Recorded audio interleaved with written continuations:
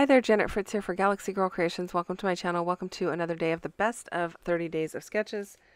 Today's sketch is brought to you by Susanna Lee. And I like the simplicity of this one, and it is the perfect layout to use these embellishments that I made the other day. I apologize that the beginning of this got cut off, so I'm just going to show you really quickly what I did. I had a little bit more of that mixed media paper that I used the other day, and that was one that was in my bin of scraps. I cut everything to be 1 3/4 inches wide. And then I took 3 pieces of paper here. The green one is offset to the left, the yellow is offset to the right, and then the blue one, it shows the top and bottom and not on the left or right.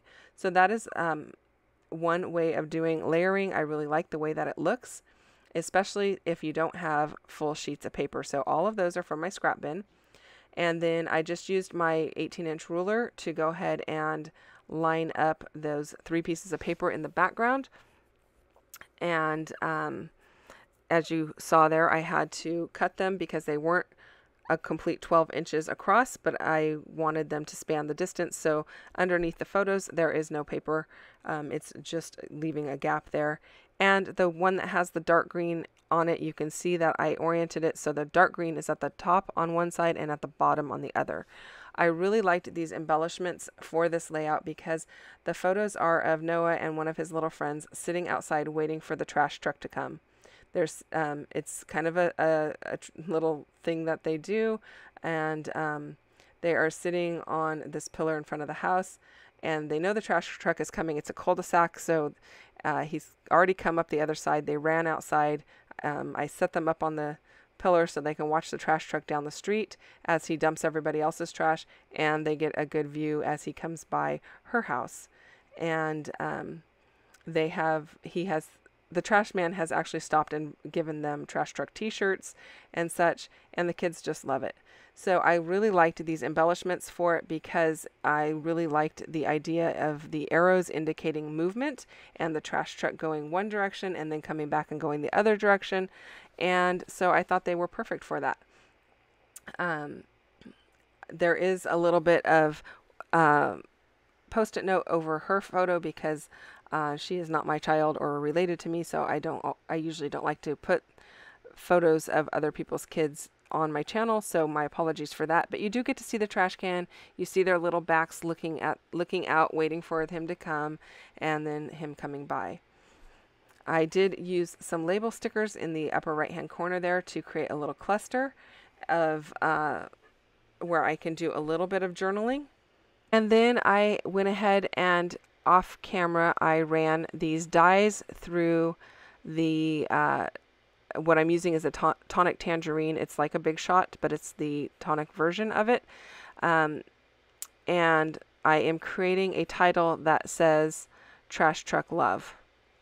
And so, because these kids, they love the trash truck, and I don't know what toddler doesn't actually, so it seems to be a big draw. So I'm cutting them in both yellow and in black because it cuts an outline, or it cuts an outline, and then it also cuts the center of the letter. And so the outline is going to be in yellow, and then the inside is going to be black. So you have to run them through twice. I will put the name of these dies down below. I want to say these are a scrapbook.com die, but I can't be certain of that. I don't have them in front of me, but I will put the name of it down below. The little tiny dies that I'm using are from Paper Roses, and so I am creating the words trash truck in the little tiny letters, and I'm really liking the way that those cut and that they work. They are just a really nice font, very easy to read, and so that makes them really nice to work with. So I went and looked, and they are called Downtown, the font that says love, and they are from scrapbook.com. So again, link will be down below for you if you're interested in that. So one thing that I really liked about this, and what I was looking for when I was trying to decide what font to use, was that the word love, the letters are kind of wide, so I would be able to put the word trash above the L and the O and truck above the V and the E. And I spaced them kind of close together, the trash truck. So I ended up with a space in the middle because I started with the T in trash and worked towards the right, and then I started with the K in truck and worked towards the left, and that left me with kind of a large gap in the middle, which I didn't really plan on. But I found a solution, and I found a little heart sticker in the Paige Evans Bungalow Lane stickers. And so that's what I'm going to stick in there, and it works really well. But note to self, you know, space them out ahead of time before you start gluing, and don't just rely on the gap being just the right size. So one thing I do really like about this font, it's actually the first time I've used it, but I like that I can put the black in the middle, because if I just had used yellow, it probably would not have shown up as well on that mixed media paper. But because the black is in the middle, it really kind of makes it pop more. So I think that's kind of a cool thing about this font. If you are into fonts like I am, I would definitely recommend this one, just to be something different. The other nice thing is you could use just the inside of the letters, and they are super narrow. You can see them to the upper right hand corner there of my layout. They're super narrow, so you can get some really fine detail.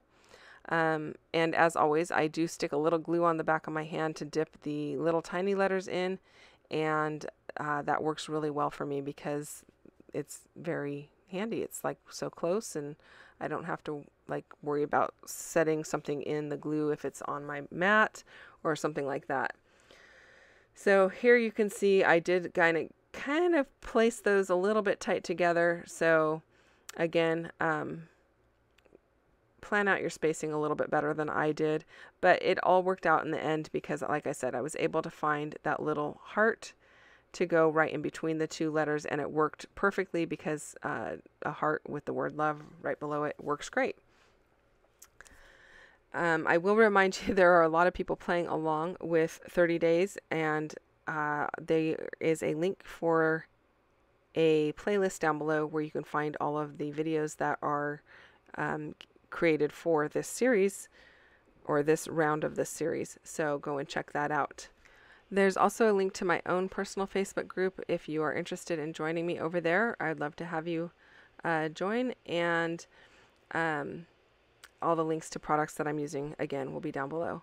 So here's that little heart that I was able to find. I might go back and pop that up onto some white paper just so you can see it a little bit better, but in person you can actually see it quite well. So it'll be in the close-ups coming up in just a moment. Thanks so much for watching, you guys. I hope you enjoyed this video. You can hit that thumbs up if you did, and don't forget you can always leave me comments or questions down below. I am happy to respond to those. I don't respond daily, but I will respond at some point, so hang in there if you're looking for a response. I will be back again tomorrow with another video, and I thank you so much for spending time with me today. I know there are tons of videos out there that you could choose to watch, and I just feel blessed that you chose to watch my video. See you guys tomorrow. Bye-bye.